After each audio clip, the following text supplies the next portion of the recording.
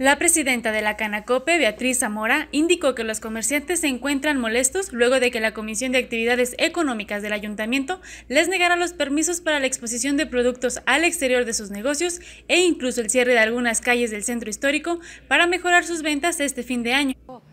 Platicando, dialogando con más que nada con el regidor Santana, haciéndole ver, pues más que nada la incongruencia, ¿verdad? La incongruencia que vemos en el comercio que realmente pues no están apoyando y que pues si siguen con esa actitud de no, nosotros pues vamos a tener que recurrir ya realmente a solicitar una audiencia con el señor gobernador Esteban Villegas para que pues haga intervención, ya que pues todo esto nos está golpeando. O sea, ya no podemos estar solamente con estarnos quejando, ya necesitamos soluciones.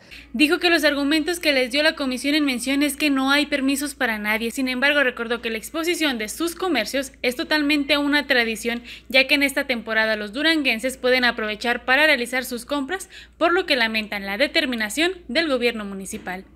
Con imágenes de José Quiroga para Notigram TV, Arim García.